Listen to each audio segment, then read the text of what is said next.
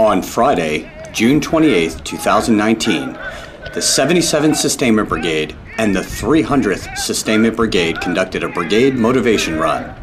The run was an unofficial send-off for the outgoing 300th Sustainment Brigade and a welcome to the incoming Liberty Warriors. The official transfer of authority ceremony took place later in the day, but both brigade commanders wanted to bring soldiers together for some mass motivation.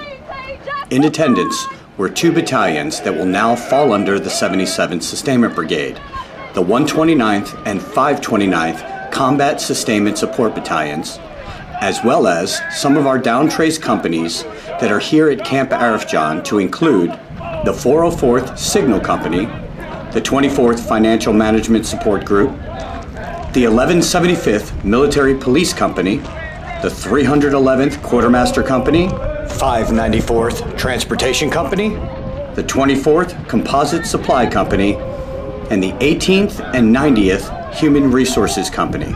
At the end of the run, soldiers gathered for some parting words from outgoing 300th Brigade Commander Colonel Todd Erskine, and some words of encouragement from incoming 77th Brigade Commander Colonel Jake Kwan. You guys have made this job easy. It's been the highlight of my career, and I personally thank each and every one of you on the Black Horse team. To the Liberty Warriors! Remember, first 60 days are critical. That's the one where people make mistakes, so be on it. NCOs, do what you do best. Keep an eye on your folks. Otherwise, remember, first quarter starts today. Cool?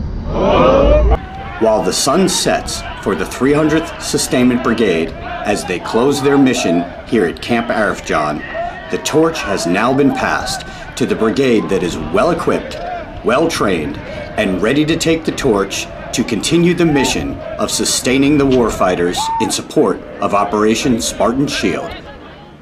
Reporting from Camp Arifjan, Kuwait, for the 77th Sustainment Brigade, I'm Army Staff Sergeant David Clemenko.